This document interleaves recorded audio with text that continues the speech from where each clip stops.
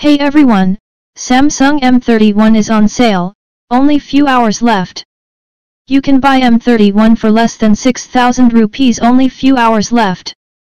But don't buy it. Because, it comes with an old processor which heats a lot.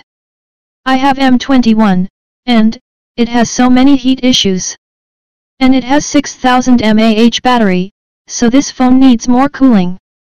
Tell your friends to, not buy this phone. I put my Realme C2 for exchange, and I got 4000 rupees discount. But I don't want to buy M31. And finally, look at the design. Do you like this design? And I don't know why they discounted so much, its original price is 20,000 rupees. Don't buy this M42, if you have money buy S series or above mid-range Samsung phones. And most importantly, don't buy Redmi Note 9 series now. Instead, buy Redmi Note 10 series.